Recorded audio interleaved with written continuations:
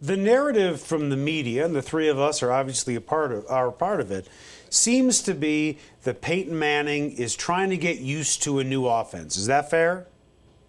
Yes. Okay. It's definitely a changed offense. It's not entirely new, but it's definitely a different offense than he ran the previous 3 seasons. I didn't see much difference yesterday, honestly, except for the one bootleg that I did in the previous 3 seasons. He was in shotgun. He was in hurry up. He was throwing the ball. What difference from last year to yesterday am I missing? Well, you're right. They were in 44 of 65 snaps, not including punts and kicks. They were in shotgun, but it was more pistol than shotgun, which is different. And they had double tight end several times, which is different. The routes they run in this offense are different than they ran in Gase's offense.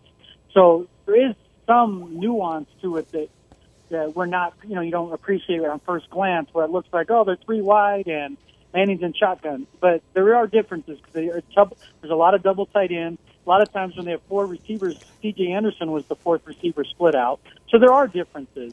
The issue he dealt with yesterday was not an arm strength issue, wasn't an age issue for me, was the pressure. He was under pressure too much. He got sacked 4 times. He never had that happen in his Broncos career at home until yesterday. He's only had it happen once that night in Indianapolis when Mathis went crazy. And so he's under pressure, and he's also in a situation where he's getting hit. I mean, it's not just the pressure. On the interception, he got smoked, and that can't continue to happen. And I talked to Evan Mathis today, and Mathis said that, that's going to be his worst game of the year, that he's got to get better. I mean, they can't be, if they want to finish the season with Peyton Manning, he can't be getting sacked 4 times a game and get hit, another 4 or 5 times. That's not a recipe for him to survive the season. Okay, so I'm asking you this question based on you being in the media, you being around this organization a lot, and it's purely opinion. You're not going to obviously be able to base it on fact. So with that, what does your gut instinct tell you when I ask you, if Peyton Manning had his choice, would he rather have Adam Gase back here or Gary Kubiak with Dennison? He'd rather have his old offense because that's what he's comfortable with.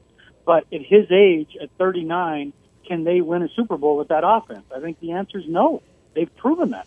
He had the greatest single season in NFL history, and they didn't win a Super Bowl. Last year, he had a good season, by most measures, 39 touchdowns, and they didn't even win a playoff game. So, at this point of his legacy, Eric, do you want to keep piling up stats that nobody remembers? These stats are unreal, but it's not baseball. Nobody remembers if he had 71,200 or 70,000. Nobody other than the 55 touchdowns in a single season, none of those numbers resonate. What would resonate? Being the only quarterback to win a Super Bowl with 2 different teams. That resonates on your legacy. Right. And that has a chance to happen if you run the ball and play defense late in the season. No team wins by throwing it 50 times consistently. You just don't. And you've got to be able to run the ball and play defense.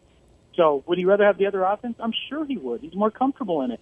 But in the end of the day, do you want to be one and done in the playoffs? That's what last year's offense got him. Troy, as always, great stuff, and appreciate your time, and we'll see you out there this week, all right? You got it, guys. Take care. All right, Troy Renck of the Denver Post, and that was brought to you by John Elway Chevrolet, Colorado's #1 Chevy dealer. When you go to buy a car, what do you really want? You probably want a lot of cars to choose from. And you want the dealership's best price. Not some starting price or target price, the best price. And you want it immediately, not after hours of negotiating. And you want a salesperson who doesn't get paid more if you spend more. Because, well, you don't want to spend more. Well, you're in luck. John Elway wants all of those things too. Better yet, John Elway wants you to have all of those things too. Come see us or click on johnelwaychevrolet.com.